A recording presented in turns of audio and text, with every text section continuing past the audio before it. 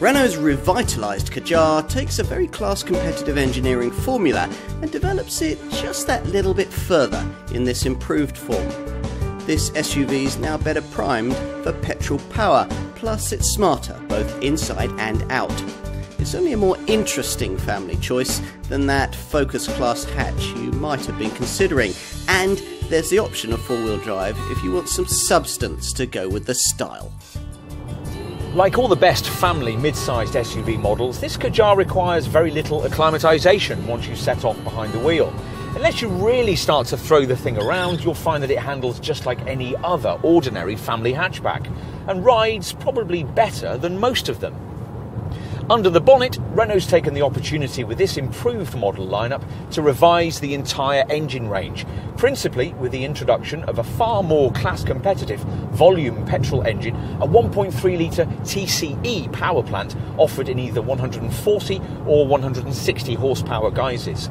The lesser unit can be had with the option of a 7-speed EDC auto transmission, but it's the TCE 160 derivative we're trying here, which delivers a very reasonable set of WLTP-rated NEDC2 running cost stats, 42.8 mpg on the combined cycle and 136 grams per kilometre.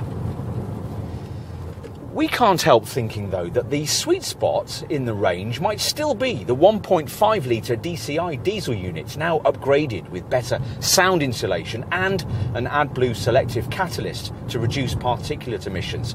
Plus, there's also a fraction more power, hence the new blue DCI 115 badging. Diesel buyers also get offered a 1.7-litre DCI 150 engine, which is the one you have to have if you want the option of getting your Kadjar fitted out with four-wheel drive.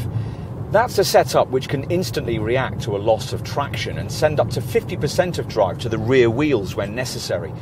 The DCI 150 variants get more sophisticated independent rear suspension, but even the more conventional setup fitted to lesser Kadjars is very adept and cushioning away poorly tarmac surfaces. So yes, you'll like this car on the school run, which of course, for all the urban adventurer marketing, is actually its preferred habitat.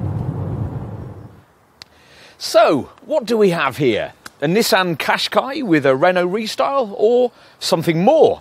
Well, the Kadjar certainly shares much with its Japanese design stablemate, primarily its CMF or Common Module Family platform and most of its engine technology.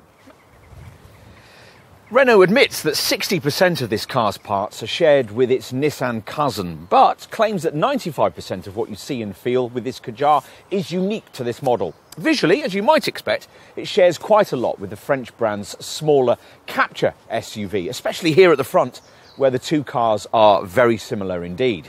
Changes have been made here with this revised Kadjar, though you'd probably have to be a salesperson or a real brand enthusiast to notice them. The grille is slightly wider and can now feature chrome slats on top variants. Plus, there are new cutout sections for reshaped fog lamps that can feature full LED technology. All this has meant the need for a restyled bumper, which now features a larger area of body-coloured paintwork. Behind the wheel, there's certainly a higher quality ambience than there was before, thanks to a fascia redesign that's brought us this smarter, flush-fitting 7-inch infotainment screen and these sophisticated circular climate control dials with their incorporated digital readouts. Apple CarPlay and Android Auto smartphone mirroring is now standard across the range. The seats offer greater support, the door panels have been redesigned, there's now a sliding centre armrest and the door bins are bigger. Otherwise, things are much as before, with a relatively commanding driving position and a configurable 7-inch TFT instrument display, replacing conventional dials. Time to try the rear. Now, as usual in a car of this kind, it's comfortable for 2 adults, but a little bit of a squash for 3. Headroom, though, is fine, unless you've a top model fitted with Renault's fixed panoramic roof, in which case really tall folk might be a touch restricted.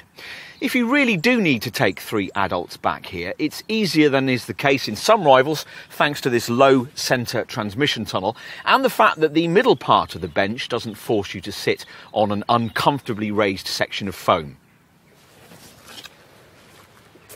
Compared to a Qashqai, you get a slightly longer body length with this Kadjar, and that pays dividends when it comes to boot space, which is rated at 472 litres, 42 litres more than you'd get in that Nissan.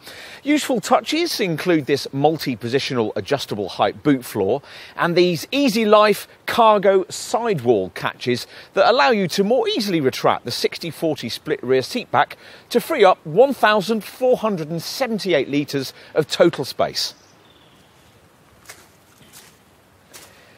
In summary, well, you could say that it would have been difficult for Renault to fail with this SUV, given the proven underpinnings it's based upon.